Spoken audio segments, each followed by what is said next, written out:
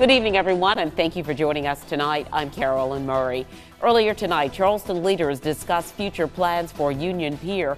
This comes after the South Carolina Ports Authority announced it has revised its redevelopment plan, which will be submitted to the city later this month. News 2's Kevon Dupree joins us live from downtown Charleston.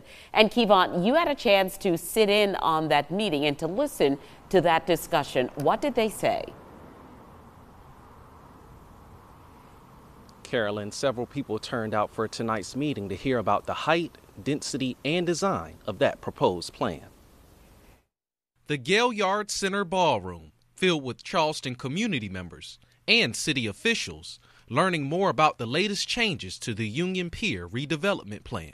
We listened when city leaders and residents, conservationists, and historians said they wanted less density, more green space, and better focus on historic landmarks. Developers stating their most up-to-date layout of the 70-acre proposal reflects what neighbors asked for. You will see more green space, fewer buildings, and a better connectivity from the city to the water. During the hour-long presentation, presenters highlighted key differences between the original layout and this latest version related to the development's density, design, and height. The height should be embedded within the center along the spine of Concord Street.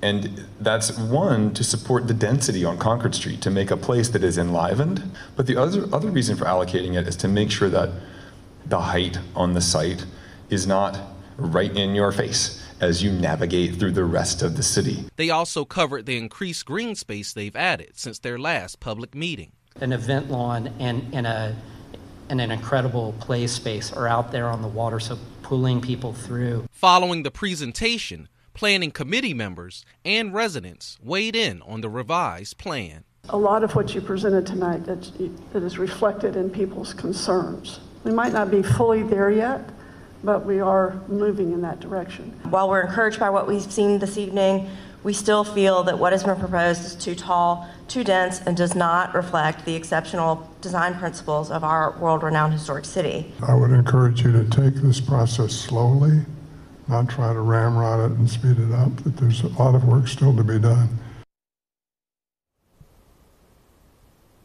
And developers will present their latest proposal to the city on April 17th. Reporting live in downtown Charleston, I'm Kevon Dupree. Count on 2.